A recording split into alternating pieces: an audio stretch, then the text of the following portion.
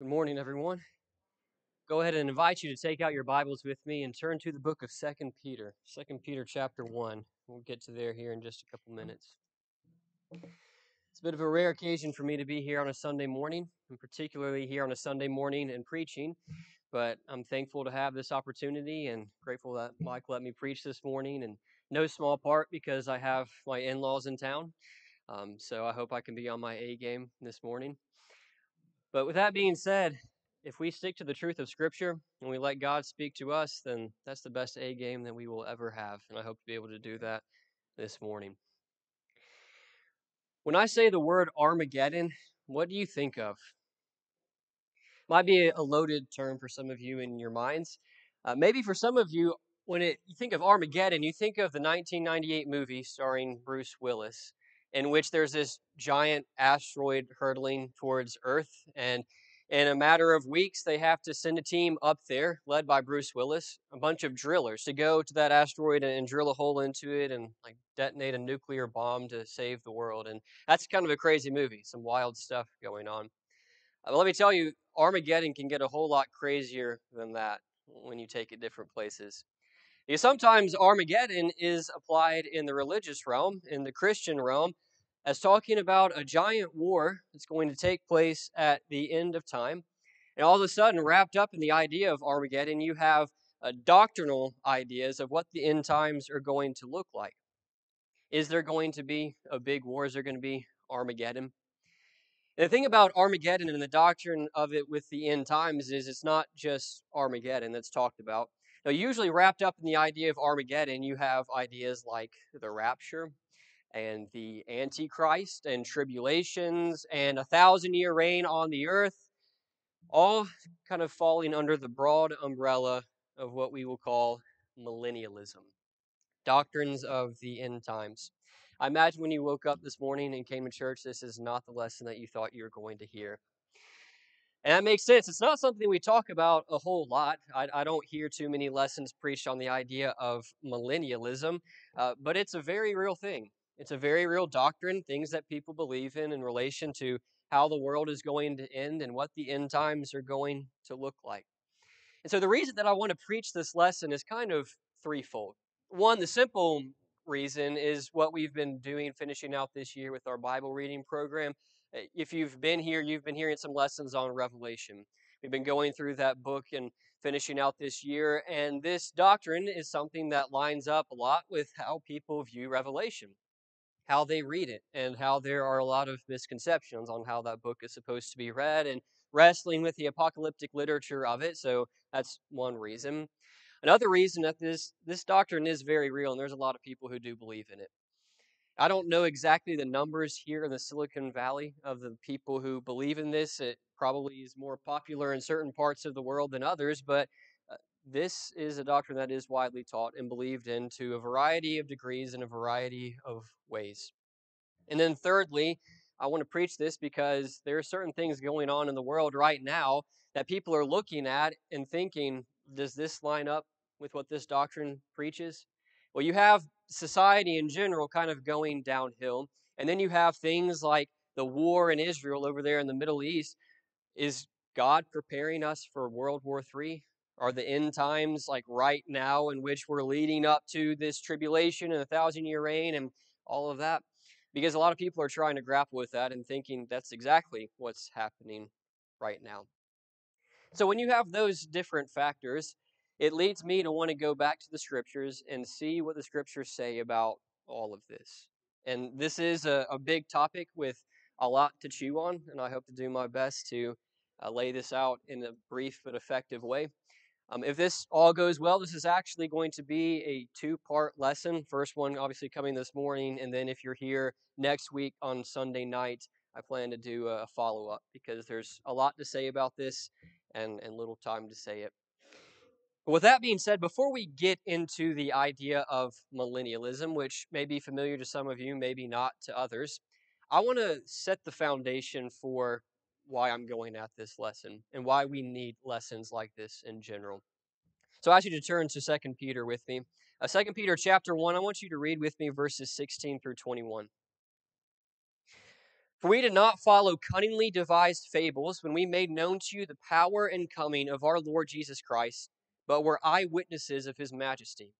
For he received from God the Father honor and glory when such a voice came to him from the excellent glory, "This is my beloved Son, in whom I am well pleased." And we heard this voice which came from heaven when we were with him on the holy mountain, and so we have the prophetic word confirmed, which you do well to heed as a light that shines in a dark place, until the day dawns and the morning star rises in your hearts. Knowing this first, that no prophecy of Scripture is of any private interpretation, for prophecy never came by the will of man, but holy men of God spoke as they were moved by the Holy Spirit. What is this passage saying, if you were to boil it down? Well, it talks about holy men coming in different time periods, maybe men like prophets, men like the apostles, Peter, even men like Jesus. And where were they getting their words and their messages? Well, it makes very clear here and in many other places that they're just not making things up. No, they're getting it from a divine source. They're being moved by the Holy Spirit, and it's not up to them to say whatever they want about any sort of subject. No, their truth is ultimately derived from God above, a simple chain of authority that we have. And the words of God should never be altered. Because the thing is, if we look at Scripture and we try to twist it, if we look at the apostles and the prophets and say, yeah, they were saying one thing, but they didn't really know what they were talking about, and different things have happened and things that have popped up that they never saw coming, and all of a sudden things are changing. No, they're not.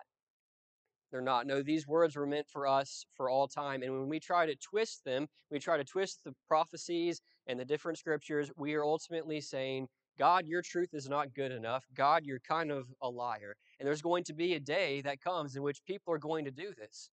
That's what he kind of introduces in the next chapter. Just read the first two verses with me. But there were also false prophets among the people, even as there will be false teachers among you, who will secretly bring in destructive heresies, even denying the Lord who bought them, and bring on themselves swift destruction. And many will follow their destructive ways, because of whom the way of truth will be blasphemed.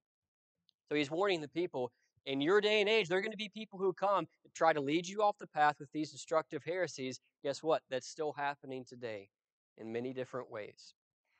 And so the responsibility falls on us to preach the truth.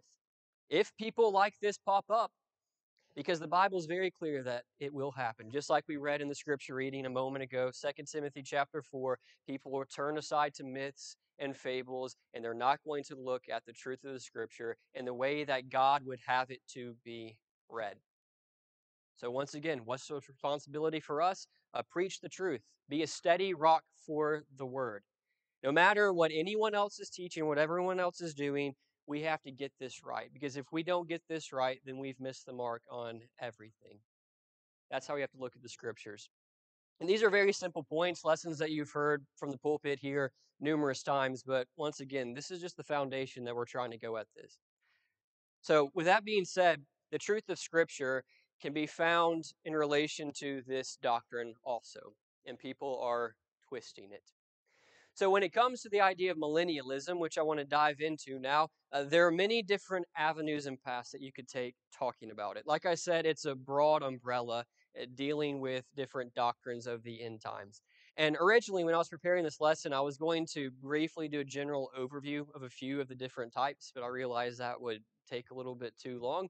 So I'm going to be honing in on one in particular, which is the most prevalent today anyways, and that is premillennialism, which maybe that's something that you've heard of before, maybe not. If you haven't, hopefully we can explain it well for you.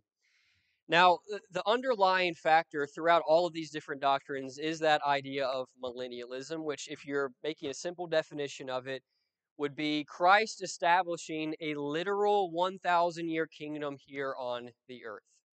That's where your millennial word comes from, 1,000 years. And we'll say just here in a moment where we get that from, looking in the book of Revelation. But from there, this doctrine is taken and more details are added to it, and it's expounded in a variety of ways. And premillennialism is one of those areas that has been bred out of this whole millennial doctrine. Premillennialism It also has a couple different forms. We're going to be looking at the modern day version of premillennialism because it's more likely the whole thing that you will counter today with different people who believe in this. Now, here I have just a brief description. On the next slide, we're going to have a chart that will provide more of a visual representation of what I'm talking about. So, premillennialism, which we would call modern or dispensational premillennialism, deals with an overall timeline of a rapture of the church, tribulation, a return with the church, a millennium, and a judgment day. Now, let's blow this up a little bit more. And this is a chart for it. And if it looks like a lot, don't get overwhelmed. We're going to try to go through it and talk through it. Some of this stuff you don't necessarily need to know or get bogged down in the details right now with like these different rapture views and all of that. But let's kind of go through this chart in a general timeline and see what it's trying to teach us. First off, in the Old Testament, you have God's people. You have Israel, and you have their journey across time, how God calls Abraham and makes him a special people and leads them out of Egypt and brings them into the promised land. And you have the Old Testament finishing and how all of these different arrows we read seem to be pointing towards something else that's coming, seem to be pointing toward Jesus Christ. And then you get to the time period of Jesus Christ. And Jesus Christ comes, but what happens to Jesus Christ? Well, he dies. He's crucified by what people? The Jewish people. They're the ones that shouted, crucify him, for a variety of different reasons that we read about throughout the scriptures. That is not exactly what was supposed to happen. At least that's what the premillennial doctrine will state. Whenever Jesus Christ came, Israel rejected him. And in so doing, rejected God's plan, which was a big oopsie. It was not supposed to happen that way. Jesus didn't really see this coming. God didn't really see this coming. And all of a sudden, what has to happen? Well, God has to implement what we will call a plan B. And plan B is you and me. We're plan B right now. This church, the whole age that we're living in right now, the church age, we are living in God's plan B that was never supposed to happen in the first place because the Jews were supposed to accept Jesus and he was supposed to reign here on the earth as a physical king and do all of those things that a physical king does. But that's not what happened. And so now we are living in the church age, which some people will call the parenthetical age. Basically, you take a big parenthesis and put it around the timeline that we're living in right now, in which the prophetic clock is stopped. The whole world is holding its breath, waiting for Jesus to come back and fulfill what was supposed to happen way back then, if the Jews had actually accepted him and things had gone according to plan. So that's the time period we're living in right now, a mistake. And ultimately, this time period is going to lead toward another major event, what we will call the rapture. And so for clarification's sake, just look at that arrow number 1 of when this is going to happen, the rapture. The rapture basically states that there's going to be Christians who are living here on the earth that all of a sudden are going to go poof. They're going to disappear in a random day, random life. You're going to have people in the house, people out in the fields, pilots up in the air that are just going to disappear. And obviously that has some pretty wild implications with planes falling out of the sky and everything like that. But that's what's going to happen. All these Christians who are truly following God are going to get raptured up into the air to go hang out with Jesus in the sky for a period of time. Now, with this rapture, there's going to usher in this specific time period, a 7-year time period in which there are people who are left behind here on the earth, all the people who didn't get raptured. Now, for those people who are left behind, during this time period, some of them are going to realize, hey, my mom's gone. My husband is gone. My kids are gone. What happened to them? Well, I probably need to do something with my life.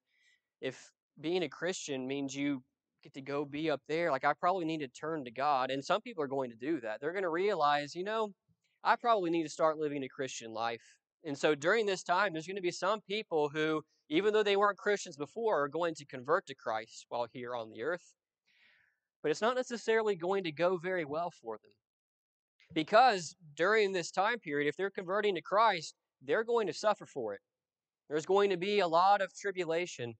There's going to be people who rise up in society who have a lot of power that are going to persecute Christians quite heavily. You're going to have these leaders and political leaders of nations that are going to grow in power and persecute Christians until halfway through, halfway through this 7-year time period. So 3.5 years in, one of these big leaders is going to be revealed as a pretty important character, the Antichrist. So 3.5 years in, the Antichrist is going to be revealed, and all of a sudden things are going to get a whole lot worse for Christians. There's going to be the great tribulational period right now for the second 3.5 years, in which persecution ramps up, and it seems that all hope is lost until, boom, guess who comes back? The church, Jesus Christ, returned from up there in the sky to come down here on the earth in Armageddon. It's time for war. That's the timeline of when the war is supposed to happen. Whenever things are ramping up, the 7-year period ends, and Jesus Christ and the church come back. And this is kind of one of the modern day illustrations that helps me to think about it. If you've ever seen the Avengers movies before, the last one, Avengers Endgame, if you can remember the end of it, where there's just like Captain America standing against all the forces of evil, but then you have all these portals opening behind him and all the good guys come streaming out. That's pretty much what this is saying, that all these good forces are going to appear and gather together over in Israel in the area of Megiddo, which is where you get the word Armageddon, in the valley of Megiddo, which is actually more of a plain or a mountain anyway, but people will say it's a valley. They're going to gather together, and there's going to be this huge war, probably some nuclear stuff going on, but in the end, who wins? Well, of course, the good guys win. Jesus wins. That's the whole theme of Revelation, anyways, isn't it? Jesus Christ wins all the time. And he wins in this situation also. And so the Armageddon battle is won by Jesus and his forces. And from there, Jesus can now go into Jerusalem. He can literally resurrect the throne of David, which is buried somewhere underneath the temple complex, somewhere under the Dome of the Rock there in modern day Israel. He's going to resurrect it. He's going to sit on that throne, and he is going to reign on the earth now for 1,000 years.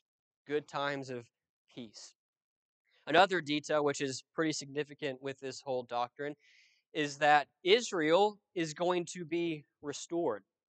So who's going to get to be a part of this 1,000-year reign? Well, all the Jews are, because they were God's special people to begin with, and they've always been God's special people. And so they're going to get to join Christ as Christians now in this 1,000-year reign here on the earth.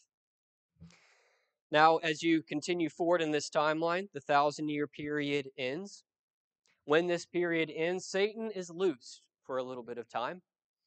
And when Satan is loosed, some of the people who were reigning with Christ in this 1,000-year period are all of a sudden going to turn to Satan's side randomly for some reason. They're going to turn to his side, and there's going to be another little spat, which is not much of a spat at all because Satan and his followers are quickly defeated and taken care of and cast into the lake of fire and brimstone. And at that point, now the final judgment can happen, and the end of time is truly ushered in.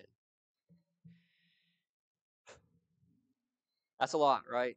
That's a lot to chew on, especially if you haven't really gone through this before or thought about it. But this is what people believe in.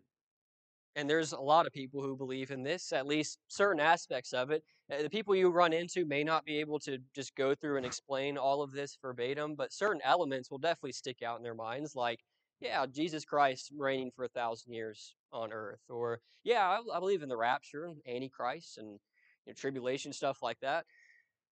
But there are also some pretty big name proponents who are teaching this in our world right now.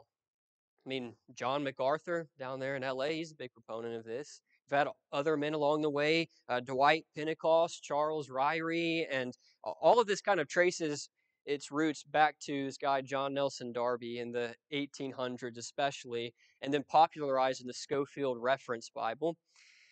But it's just taken off since then. And now you move up more towards our day and age, and you have books like this that are being written, which maybe you've heard before or heard of the movies associated with them.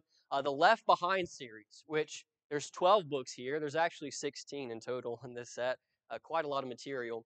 Written by this guy, Tim LaHaye, who is a huge proponent of this. And what these books teach is basically a fictional but not so fictional view of what's going to happen in the future whenever this rapture happens, and then there are people who are left behind. And that's their story of what this is going to look like in real world terms whenever the time period comes. Listen, this set has sold tens of millions of copies. There are a lot of people who read this and who believe in this. Or you have Hal Lindsey's Late Great Planet Earth. That's a big one, too. I mean, you have these popular books and popular people who are promoting this, and it's not something we talk about too much. And maybe it's something that we should every once in a while think about and be able to give a defense and answers for if we come across people who believe this sort of doctrine. Now, why exactly is this doctrine here? Why is it here? Well, I think really when you boil it down, the reason this doctrine is here is because people will take literal interpretations of the Bible where there should not be literal interpretations of the Bible, such as Revelation. You have examples like Revelation chapter 20, which is where you get that 1,000-year number. That several different times you have 1,000 years, 1,000 years, 1,000 years. And so they'll look at that and say, boom, literal. The chapters before it, in which you kind of get these visions of war and Armageddon, boom, literal. Other passages in Revelation, literal. Prophets in the Old Testament, Zechariah, Daniel, oh, boom, literal. Other passages in the New Testament, literal. Listen, that's not how God was intending them to be read. You don't read poetry the same way that you read nonfiction. You don't read prophecy or apocalyptic literature the same way that you read historical narrative. That's twisting the scriptures in the way that God intended them to be read. I mean, even in the very start of Revelation chapter 1 makes it very clear how you're supposed to be reading this book, how it's signed by angels, which means to make known by signs and by symbols. That's how the people back then were reading it. That's how people today should be reading it also. And the word revelation itself means apocalypsis, apocalyptic literature. That's the angle that you're supposed to come at it from. And a lot of people just don't. Or they'll at least just kind of pick and choose what they deem to be literal and what they deem not to be literal. Now, when you read Revelation in this way, and you read other passages in this literal way, you come up with doctrines like this, like a premillennial doctrine, which automatically poses several problems to how most likely you and I would read the Bible and how I believe it is supposed to be read. Now, I'm going to be going through one of these problems for the rest of the time, and then next week I plan on diving more into the second one, because there are many different things you could say about each of them. But two problems here on the screen. We'll be focusing on the first one for the rest of the time. If premillennialism is true, if this doctrine is true, then God, Jesus, the apostles, and the prophets were dead wrong in the things that they said throughout the scriptures, which also means we are not a part of the kingdom right now.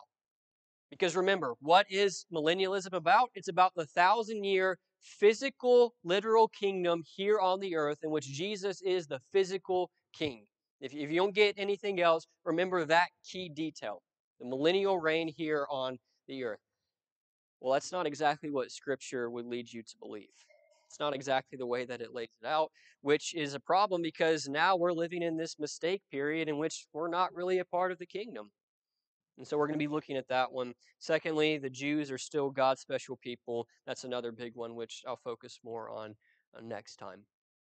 So for the rest of our time, we're going to be looking at this problem number one, the prophetic kingdom. What was it supposed to look like? When was it supposed to come? What does it mean for us today? And hopefully answer a couple of these questions and show you a few passages which can help us explain. And these passages that I'm going to bring up hopefully will kind of serve as evidence and, I guess, ammunition for you to put in yourself so that you can give an answer if you ever meet these people. So I'm going to have 3 different slides, a couple of questions, and then kind of a conclusion point. First off, when we talk about this prophetic kingdom, which you read kingdom language throughout the Bible, what exactly was this kingdom supposed to look like? Was it going to look like the way that premillennialists lay it out, or is it supposed to look like something else? So I'll have some verses up here on the slide for you to look like. A couple of them I'll ask you to turn in your Bibles with me. But first off, John chapter 18, verse 36. My kingdom is not of this world. If my kingdom were of this world, my servants would fight, so that I should not be delivered to the Jews. But now my kingdom is not from here. So this is Jesus talking to Pilate, talking in response to, hey, are you a king, Jesus? And this is what he says. My kingdom is not of this world. That seems pretty straightforward to me. It's not of this world. Because guess what? If my kingdom were of this world, Peter wouldn't just be chopping off ears, he would be chopping off heads. And I would allow him to do that because that's what physical kings and kingdoms do. But clearly, that's not where his focus was. It wasn't on a physical kingdom here on this world. Another one, Romans chapter 14, verse 17. The kingdom of God is not eating and drinking, but righteousness and peace and joy in the Holy Spirit. You know, these verses directly fly in the opposition of premillennialism, which, as I told you, is preparing for some big literal war here on the earth. Well, Jesus just got done saying, I'm not wanting my servants to fight a physical war. The kingdom's not about eating and drinking. No, it's about these other qualities, which, if you can see, should be present in you and in me and in anyone who comes to Christ and tries to live that type of life. Emphasis is spiritual. It's not on the physical kingdom. It's on the spiritual kingdom that Jesus was trying to establish. And you know, if Jesus wanted to be a physical king here on the earth, you think he could have? People literally tried to make Jesus a physical king here on the earth. John chapter 6, 14 and 15, Jesus had to reject people trying to make him king. Like, no, that's not what it's about. That's not what I'm looking for. It's not what I'm going for. No, I am here to bring in a different type of kingdom, which is kind of a talking point throughout the Gospels that you read. Him trying to talk with the Jews and other people, trying to talk with the apostles about his kingdom not being of this world. He has to emphasize that many times, and still, people just weren't really getting it. Something that they were still trying to wrap their minds around because their hearts and their minds were based in the physical. And some people today, their hearts and minds are still based in the physical instead of the spiritual. Clearly, Jesus' emphasis was elsewhere. All right, next question. What was this kingdom supposed to look like? Well, what about when this kingdom comes? When will this kingdom come? And so I'm going to have some verses here on this one, and then the next slide will also kind of talk about this question. When will this kingdom come? First off, Mark chapter 9, verse 1. Assuredly I say to you that there are some standing here who will not taste death till they see the kingdom of God present with power. Now, in response to this verse, I have one simple question. Are there 2,000-year-old people still living here on the earth? I don't think so. And I think that answers that pretty well. If there are not 2,000-year people still here on the earth in which this would apply to, it means the kingdom happens a lot closer to that time period and not necessarily something that we're waiting on for the future. Of other passages that kind of talk about this and use this language, turn with me in your Bibles to Luke chapter 17. Luke chapter 17.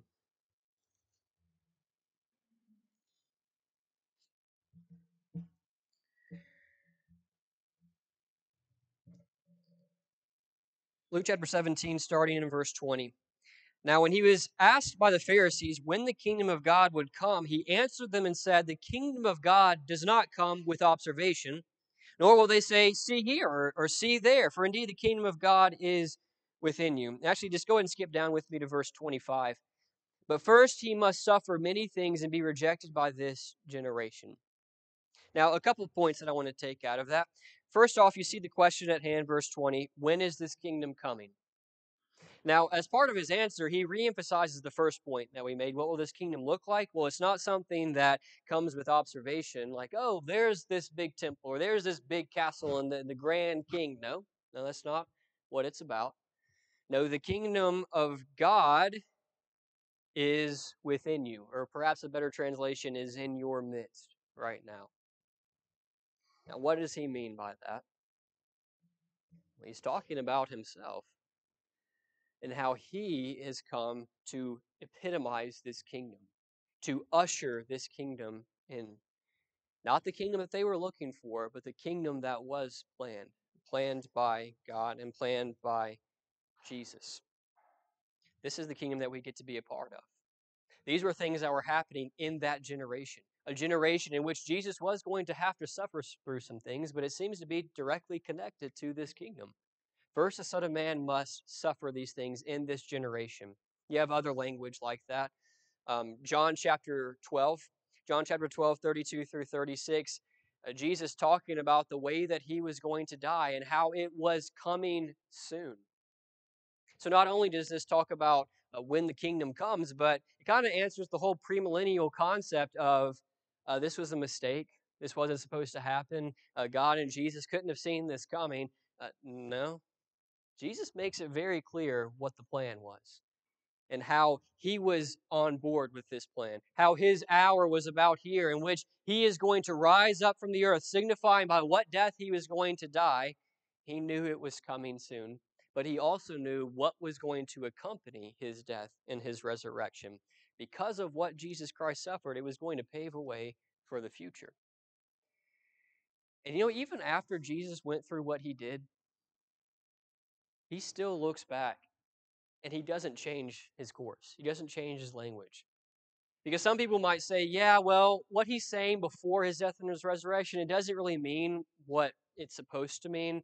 He didn't really mean and think that he was going to die and be rejected by the Jews. Well, what about after?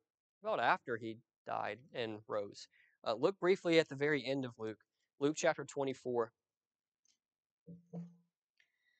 Luke chapter 24, starting in verse 44.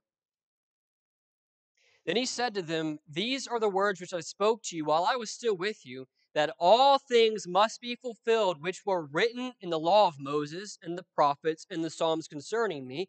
And he opened their understanding that they might comprehend the scriptures. Then he said to them, "Thus it is written, and thus it was necessary for the Christ to suffer and to rise from the dead the third day, that repentance and remission of sin should be preached in his name to all nations, beginning at Jerusalem, and you are witnesses of these things." Jesus says, it was necessary for me to suffer. Actually, it was planned for me to suffer. And let me show you.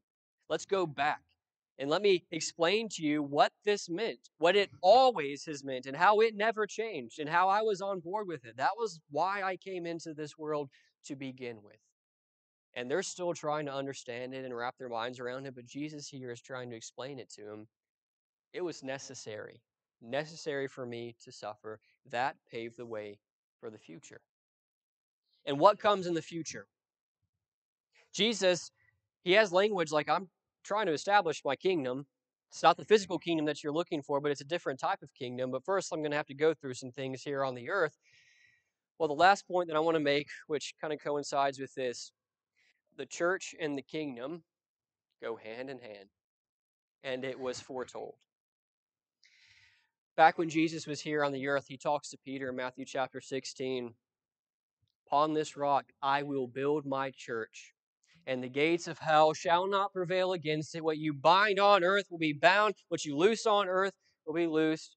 And that's kind of what Peter is doing once you get over to Acts chapter 2. After Jesus died and he rose from the dead and he's here on earth for a little bit of time, preparing the way for the helper to come down and for what to happen? For the church to begin here on earth, for the kingdom to begin. The kingdom that's full of Christians right now. Now, sure, there is an element in which we're still waiting for the full picture of the glorious heavenly kingdom when we get to be with God for eternity, but there's a very real sense in which right now we are a part of this kingdom. We are a part of this church, the church universal, that was planned, that was executed before time even began. Ephesians chapter 3, verses 10 and 11, "To the intent that now the manifold wisdom of God might be made known by the church to the principalities and powers in the heavenly places, according to the eternal purpose which he accomplished in Christ Jesus our Lord." The church, Jesus Christ, what he was going through, what he would do to establish this church and this kingdom, it was planned. God knew. Even if no one else got it, God did. That was his plan. And now we get to be a part of it. And some of the most beautiful verses in relation to this come in Colossians chapter 1, 13 and 14. He has delivered us from the power of darkness and conveyed us into the kingdom of the Son of his love, in whom we have redemption through his blood, the forgiveness of sins. What Jesus went through, what he accomplished, what he always planned on accomplishing, was to pave the way for us to be a part of this kingdom. His love, his blood allows us to be in there. And that's a wonderful blessing that is taken away whenever you go down a premillennial route. No, through Jesus Christ, we can be a part of this kingdom right now. Part of this church, part of this family, with Jesus Christ as our head. That was not a mistake. No, that was a beautiful plan. Something that was known before time began, something that was talked about throughout Scripture. And you can look throughout the Old Testament and see many examples of this, of the prophecy of what's to come. Just for time's sake, just go to one of them. Daniel chapter 2. You remember this story? The dream of Nebuchadnezzar. Yeah, there were going to be nations of the earth that rise, but they were going to fall. But the rock that is cut without hands, which is the church, which is the kingdom of God, is going to come in, and it's going to overtake all these other kingdoms, but it's not one made with hands. It's not one whose focus is on the physical. No, it's one that will be forever, here and in the life to come. That was planned, that was prophesied, and that prophetic kingdom comes true. Because if you're going to try to go against this, if you're going to go against prophecy, then you might as well throw the Bible out. Because you're saying, well, it's not really true. That's not how it happened. No, that is how it happened. And that's how God intended it for it to happen since the beginning. And so, some overall conclusions from this lesson. Like I was just saying, prophecy is fulfilled through Jesus, through that plan, and through what we are doing here right now. Here as part of this church, here as part of this kingdom. Once again, the church and the kingdom are one and the same. They're not mutually exclusive. We're not waiting for a physical reign here on the earth. And with that being said, remember, your reward is not about what's coming here on the earth. Your reward is up in heaven, and that is what we are working towards right now, here in this life, here in what we're doing this morning, is working towards that full realization of the kingdom of his glory to be with Jesus Christ forever in heaven. And this morning, right now, you have a chance to be a part of his kingdom. And that's a wonderful blessing that no one should ever take away from you. And so that's the invitation for all of us here. Are you a part of his kingdom? You can be. You can be a part of his kingdom right now.